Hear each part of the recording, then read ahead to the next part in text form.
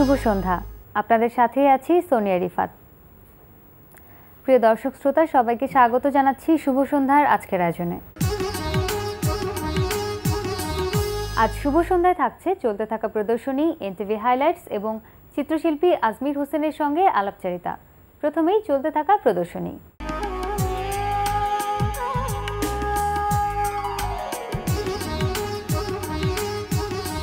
শুরুতেই জানিয়ে দিচ্ছি চলতে থাকা প্রদর্শনীর সময়সূচি।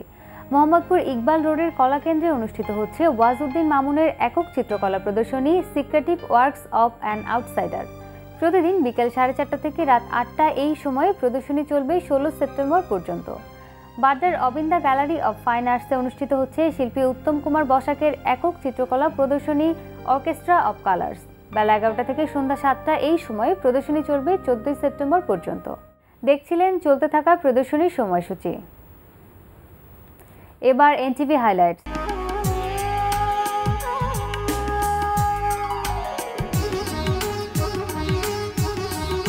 জানিয়ে দিচ্ছি কি থাকছে এনটিভির অনুষ্ঠানমালার রাতের আয়োজনে। সন্ধ্যা 6:45 থাকছে কাজী মোহাম্মদ মুস্তফার প্রযোজনায় অনুষ্ঠান এক্সপার্ট টুডেস কিচেন।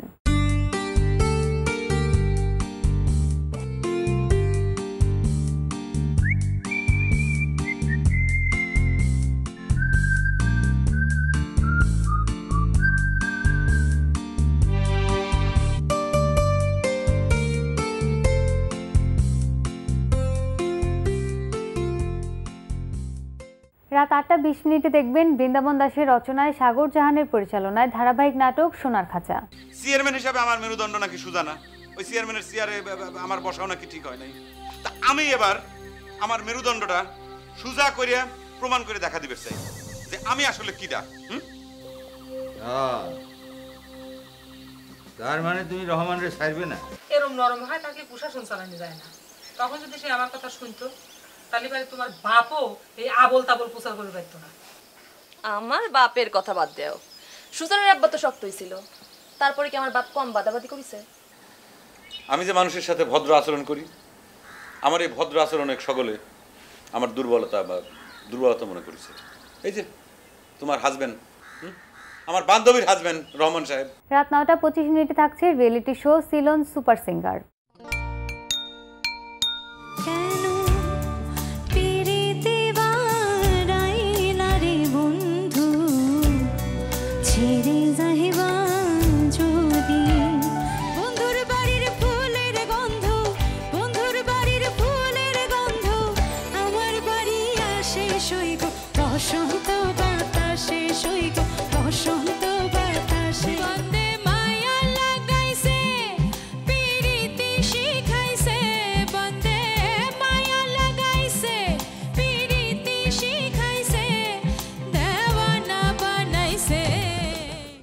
রাত 11:15 থাকছে ওয়াহিদুল ইসলাম শুভ্রর পরিচালনায় reality show Pulsar stand mania.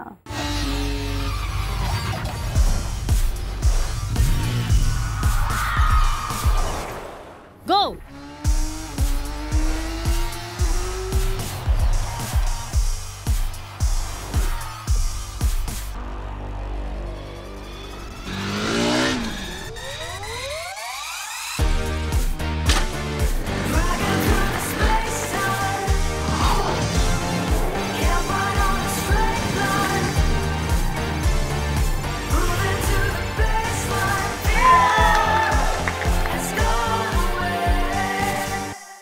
এই ছিল এনটিভি অনুষ্ঠানমালার হাইলাইটস। এরপর আসছি আলাপচারিতায়।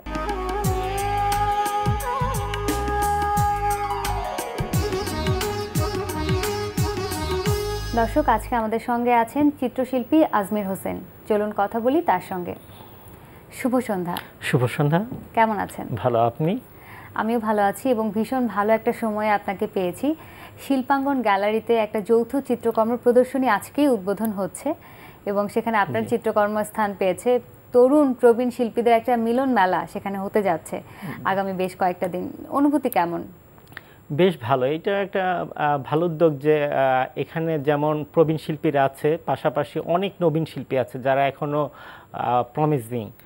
তো তো তারা এই সুযোগটা পাচ্ছে যে প্রবীণ শিল্পীদের সাথে তাদের ছবি একসাথে যাচ্ছে।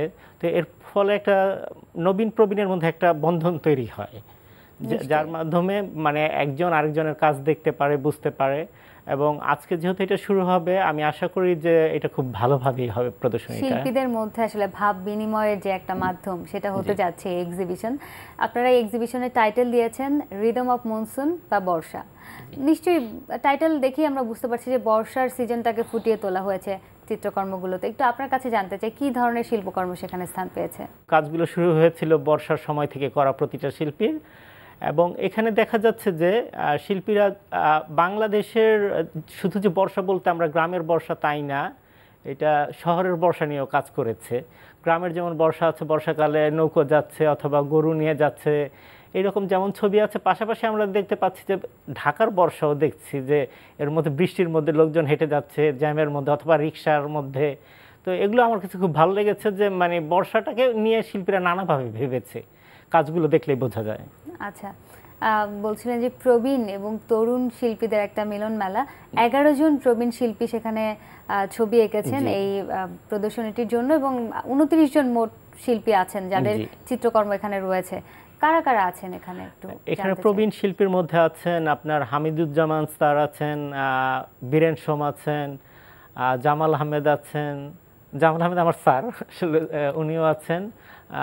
তারপর আপনার কনক চাপা চাকমা দিয়ে আছেন, তরুণ ঘোষ, শেখ আফজাল স্যার আছেন এরা। আর তার মাঝে মাঝে আরও একটা আমাদেরও একটু সিনিয়র আছে যারা আছেন, রশিদ আমিন স্যার, কারু তিতাস এরা। তারপরে আমাদের বয়সের একটা ব্যাচ আছে পুরোপুরি, যারা আমরা প্রায় সমসাময়িকী। এর মধ্যে আছেন শ্যামল বিশ্বাস, কামরুজ্জোহা, অভিশঙ্কর আইন, সাদেক আহমেদ, আলাখির সরকার। বুঝতে পারছি যে আসলে চিত্রশিল্পী বলতে যাদের নাম আমাদের মাথায় আসে তারা সবাই অংশগ্রহণ করেছেন এই যৌথ চিত্র প্রদর্শনীতে। আপনার তো 3টি ছবি সেখানে স্থান পেয়েছে। আপনার ছবিগুলো আসলে কি ধরনের এবং কোন মাধ্যমে এঁকেছেন? আমি মূলত জল রঙেই কাজ করি, জল রঙে 3টি ছবি।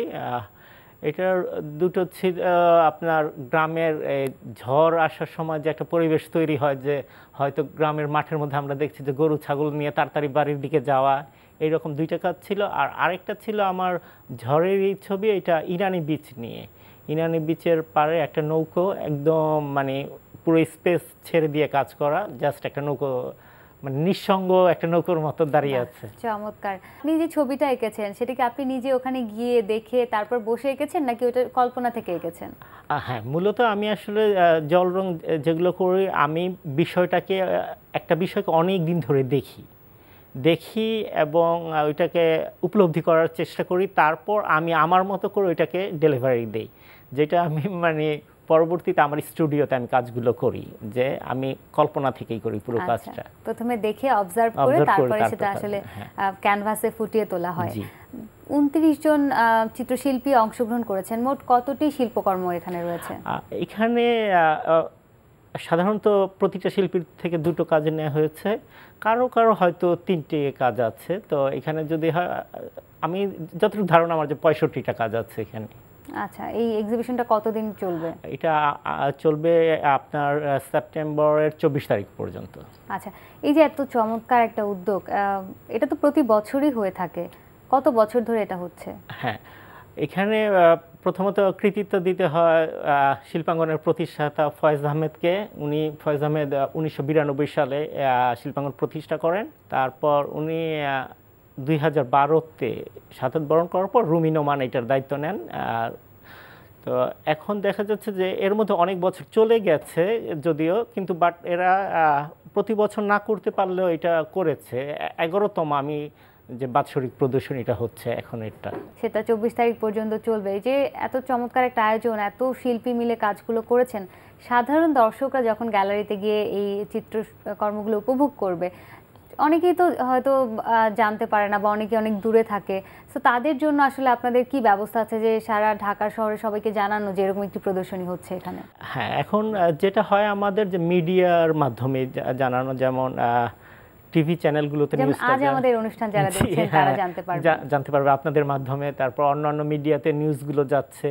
তারপর নিউজ পেপারে যাচ্ছে, প্রতিটা নিউজ পেপারে এটা নিয়ে লেখালেখি হয়, এক্সিবিশন নিয়ে আলোচনা সমালোচনাটা পরবর্তীতে হয়, বাট ওপেনিং এর এটা জেনে ফেলে পত্রিকার মাধ্যমে। এবং এখন তো আমাদের ফেসবুক আছে, ফেসবুকের মাধ্যমে জানতে পারে। যারা আসলে ভালোবাসে এই জায়গাটাকে তারা হয়তো বা খুঁজে বের করে নিতে পারে। আরেকটা বিষয় যেটা আমি বলছিলাম যে যারা হয়তো অনেক দূরে থাকে, ইচ্ছে থাকলেও আসতে পারে না, এখন অনেক চিত্রশিল্পী অনলাইন মাধ্যমে এক্সিবিশন করার একটা উদ্যোগ নিয়েছেন, সেরকম কোনো পরিকল্পনা কি আপনার আছে? আমি এখনো শুরু করিনি অনলাইনের মাধ্যমেই, বাট আমাদের যেটা হয় যে যারা দেখতে পারে না অথবা যারা আমাদের বাইরে বন্ধুবান্ধব আছে, এটা আমরা ফেসবুকের মাধ্যমে যেহেতু আমাদের পোস্টগুলো যায় প্রফেশনালি, তো তখন তারা এই নিউজগুলো পেয়ে যায়, অথবা কাজটা যদিও সরাসরি না দেখতে পারলেও আপনার এটার ইমেজটা দেখে ফেলে ওরা যে এটা কি ছিল কাজটা। আচ্ছা, এই তো আপনার একটা যৌথ প্রদর্শনীর কথা আমরা জানলাম, আরও তো অনেক যৌথ প্রদর্শনীতে অংশগ্রহণ করেছেন, একটু সেগুলো সম্পর্কে জানতে চাই। আমি টোটাল যৌথ প্রদর্শনী বোধহয় 70টার মতো হবে। এর মধ্যে দেশের বাইরেও আছে। আমি যেহেতু একটা দীর্ঘ সময় বাইরে ছিলাম, তো পড়াশোনা করেছেন দেশের বাইরে? আমি art student league of new ইয়র্কে ছিলাম এবং স্কুল অফ ভিজুয়াল আর্টে ছিলাম। দেশে আসার পর আমি অনেক যৌথ প্রদর্শনী বাইরে করেছি। তার মধ্যে আছে যেমন আমার নিউ ইয়র্কে আছে প্রায় 22টা গ্রুপ, মানে যৌথ। তারপর আমি দক্ষিণ আফ্রিকাতে করেছি, তারপর ইন্দোনেশিয়াতে, ইন্ডিয়াতে, নেপালে, চায়নাতে, জাপানে এবং নেদারল্যান্ডে। চমৎকার, বেশ অনেকগুলো দেশের যৌথ চিত্র প্রদর্শনীতে আপনি অংশগ্রহণ করেছেন। সেগুলোর বিষয়বস্তু কি ছিল? ল্যান্ডস্কেপ নিয়ে কাজ করি, কিন্তু আমার মতো করে মাইন্ডস্কেপ, যাকে আমি বলি যে মাইন্ডস্কেপ থাকে, যার মধ্যে আমি একদম সরাসরি যা দেখছি তাই থাকে না, বাট আপনি যদি একটু দেখবেন যে আমরা যেসব ফর্মগুলো খুঁজে পাই একটা ল্যান্ডস্কেপে, যেমন বেসিক ফর্মগুলোই, এগুলোকে আমি আমার মতো করে কম্পোজিশনটা করে ওইভাবে কাজ করি জল রঙে। আচ্ছা, তো যে দেশের বাইরে যখন আপনি যৌথ প্রদর্শনীগুলোতে অংশগ্রহণ করলেন, সেখানকার অভিজ্ঞতা একটু জানতে চাই। যখন সেখানে দর্শকরা আসে, আপনার ছবি দেখে, সে সময়কার অনুভূতি কেমন ছিল? অনেকগুলো যৌথ প্রদর্শনীতে আমার যাওয়া হয়নি, আমরা কাজ পাঠিয়ে দিই এখান থেকে, যেহেতু যদি ওই ফ্যাসিলিটিসটা না পাওয়া যায় আমরা জাস্ট কাজটা পাঠিয়ে দিই। বাট অনেকগুলোতে আমি অংশগ্রহণই করেছি। যেমন গত বছর, আগের বছরে আমি গিয়েছিলাম ইন্দোনেশিয়াতে, তো ওইটা ছিল ওদের এডুকেশন মিনিস্ট্রির একটা প্রোগ্রাম। ওরা বেশ আন্তরিক, আমার মনে হয় যে আমাদের থেকে ওরা বেশি আন্তরিক, এবং একজন অতিথিকে যে সম্মানটা দেওয়া উচিত একজন শিল্পীকে, ওইটা পুরোপুরি আমি উপভোগ করেছি। এবং ওদের কালচারালিও আপনার যেটা দেখবেন যে ওইখানে যেমন মুসলিম আছে, ওইখানে হিন্দু আছে, দুইটাই আছে। যেটা বলা হয় যে ইন্দোনেশিয়া একদম মুসলিম কান্ট্রি পুরোপুরি, আমি দেখি যে অন্যান্য কালচারের লোক আছে, এবং ওরা ছবিটাকে বেশ সম্মানের চোখেই দেখে। এই যে দেশের বাইরে এক্সিবিশনে অংশগ্রহণ করেন, যখন বাংলাদেশের একজন চিত্রশিল্পী দেশের বাইরে একটা এক্সিবিশনে অংশগ্রহণ করে, সেখানকার চিত্রশিল্পীদের সঙ্গে যোগাযোগ করার তো একটা সুযোগ তৈরি হয় এবং সংস্কৃতি বিনিময়ের একটা সুযোগ তৈরি হয়। তো আপনার কাছে জানতে চাই, বাংলাদেশে যেসব মাধ্যমে ছবি আঁকা হয়, বাংলাদেশের যেসব ব্যবহার করা হয়, তো সেখানকার শিল্পীরা যেসব মাধ্যমে আঁকেন, সব কিছু সমন্বয় করে আসলে কি পার্থক্য দেখতে পান আপনি? বাইরের দেশের সাথে আমাদের একটা ইন্টারাকশন হচ্ছে, আর্টিস্টদের সাথে সম্পর্ক তৈরি হচ্ছে, এবং অনেক ছেলে মেয়ে এখন ইয়াং যারা, ওরা দেশের বাইরে যাচ্ছে আমাদের কাজ, মানে ওদের কাজ নিয়ে, এর ফলে ওদের মধ্যে একটা ভাব বিনিময় হয় ছবির ক্ষেত্রে। এবং আমরা যেমন ওদের থেকে শিখছি, ওরাও শিখছে আমাদের থেকে, যেহেতু ওরাও একটা নতুন কালচারের সাথে পরিচিত হচ্ছে। আর যদি বলি মিডিয়াগত ব্যাপারটা, এখন আগে যেমন প্রথাগত কিছু মিডিয়া ছিল, যেমন অয়েলে কাজ করতে হবে, ওয়াটার কালার কাজ করতে হবে, অথবা অ্যাক্রিলিক, এখন মিডিয়াটা অনেক বিস্তৃত। এখন আপনি যে কোনো মিডিয়াতে যেমন ইনস্টলেশন কাজ করছে, অনেকে খুব ভালো করছে, আমরা যদিও করি না, তার অর্থ এই না যে এটাকে প্রশংসা করি না, প্রচণ্ডভাবে আমি প্রশংসা করি যে যারা কাজগুলো করছে এবং ওরা বাইরে নিয়ে যাচ্ছে। এবং আপনি যদি দেখেন যে এখানে ইয়াংদের মধ্যে আমি বলবো যে মাহবুবুর রহমান নামে একজন আছেন, এবং লিপি আপা তার ওয়াইফ, দুইজন কিন্তু ইন্টারন্যাশনালি অ্যাক্লেমড, মানে ইনস্টলেশন আর্ট অথবা পারফর্মিং আর্টের জন্য। তো বেশ ভালো করছে। মাধ্যম নিয়ে আসলে কি বলে, এক্সপেরিয়েন্স বা এক্সপেরিমেন্ট যেটাকে বলে, সেটা হচ্ছে বাংলাদেশেও। হ্যাঁ, এখন হচ্ছে প্রচুর পরিমাণে এই ব্যাপারটা। আচ্ছা, আপনার তো সলো এক্সিবিশন বেশ অনেকগুলো আছে, একটু প্রথম সলো এক্সিবিশনের কথা জানতে চাই। আমার 4টা সলো। প্রথম সলো আমার হয় ধানমন্ডির বেঙ্গল গ্যালারি অফ ফাইন আর্টসে, এটা 2013 সালে। তখন প্রথম এক্সিবিশন আসলে এত বড় একটা গ্যালারিতে, সেটা নিঃসন্দেহে একটা অ্যাচিভমেন্ট ছিল। রাইট, ওইটা। এবং আমি তখন দেশে আসি এবং একদম নতুন ছিলাম, এখানে খুব একটা পরিচিত ছিল না কারোর সাথে।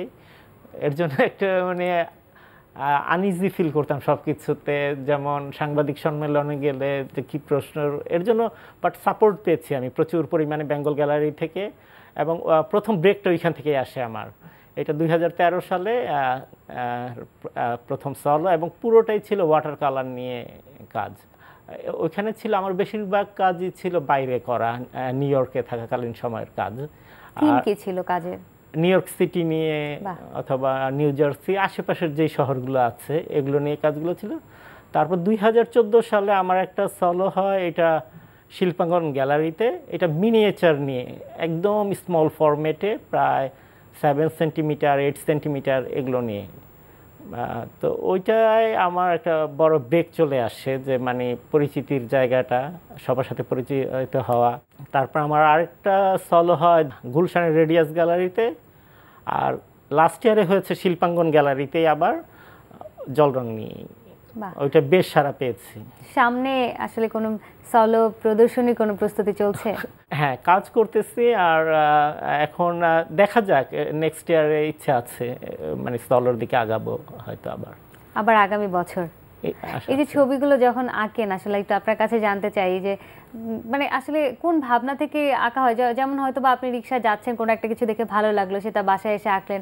কোনো নির্দিষ্ট কি সময় আছে ছবি আঁকার, নাকি যখন যেমন ভালো লাগে সেভাবে আঁকা হয়? হ্যাঁ, একটা যে প্র্যাকটিসিং এর মধ্যে থাকতে হয় কাজের, এটা এমন যে আপনি এটাকে ছেড়ে দিবেন, এটাও আপনাকে ছেড়ে দিবে।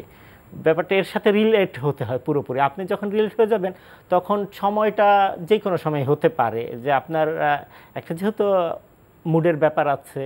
তারপর আমি কাজ করি দিনের বেলা, বাট প্রতিদিনের একটা চর্চা থাকতে হয়। প্রতিদিনের চর্চার মাধ্যমে দেখা যায় যে আমি 3 বছর আগে যে কাজটা করেছি আর আজকে যে কাজটা করলাম, তখন আমি পার্থক্যটা বুঝতে পারি যে ইনি রেগুলার কাজ করেন এবং তার একটা জার্নি আছে কাজের মধ্যে।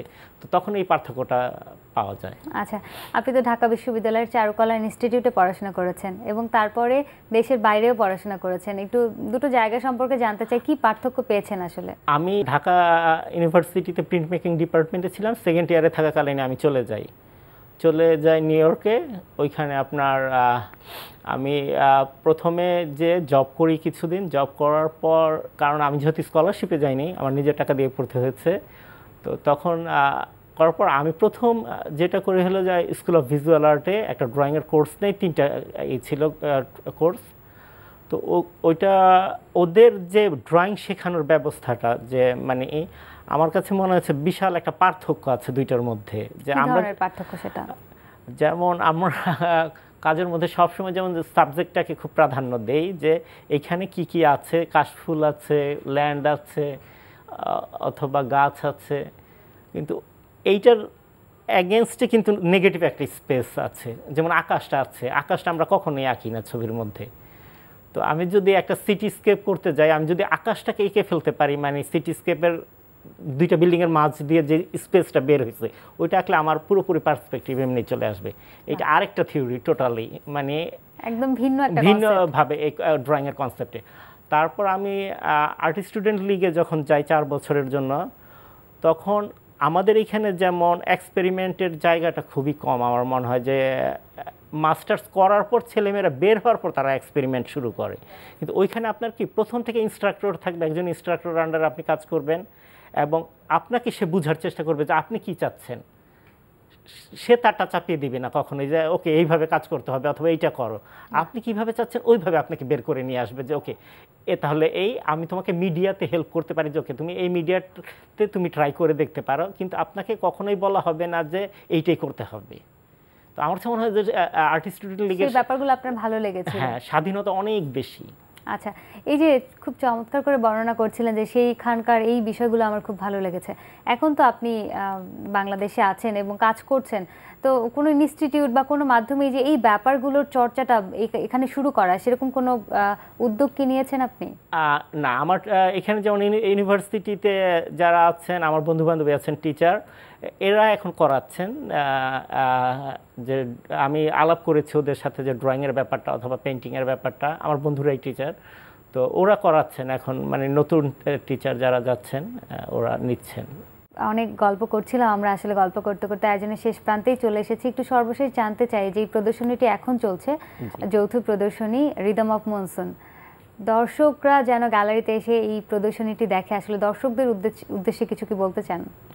হ্যাঁ, আমি মনে করি যে আসলে শিল্প এমন একটা মাধ্যম যে এটা যে কোনো দর্শকের দেখা উচিত, এবং এখানে যে ছবিগুলো আছে এটা আসলে রিয়েলিস্টিক ধর্মী ছবি, যে কোনো দর্শক আসলে ভালো লাগবে। এখানে এমন না যে শিল্পী তার মতো করে অ্যাবস্ট্রাক্টের দিকে ধাবিত হয়েছে অথবা সেমি অ্যাবস্ট্রাক্ট, এটা না, পুরোপুরি রিয়েলিস্টিক কাজ। এখানে যেমন গ্রাম বাংলা নিয়ে, শহর নিয়ে, তো প্রতিটা দর্শকেরই ভালো লাগবে এবং তাদের দেখা উচিত আমার করি। এবং আমরা প্রত্যাশা করছি যে দর্শকরা গ্যালারিতে এসে ছবিগুলো দেখবে এবং তারা ছবিগুলোকে অনুভব করতে পারবে। অনেক ধন্যবাদ আজকে আমাদেরকে সময় দেওয়ার জন্য।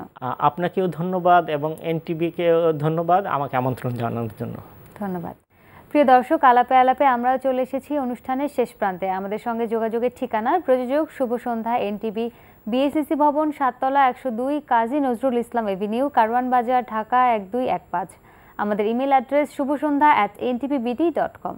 প্রিয় দর্শক, এনটিভিতে সম্প্রচারিত সংবাদ অন্যান্য সকল অনুষ্ঠান দেখতে লগ ইন করুন www.ntvbd.com। সবাই ভালো থাকুন, সুস্থ থাকুন। আজকের মতো এখানেই শেষ করছি। শুভ সন্ধ্যা।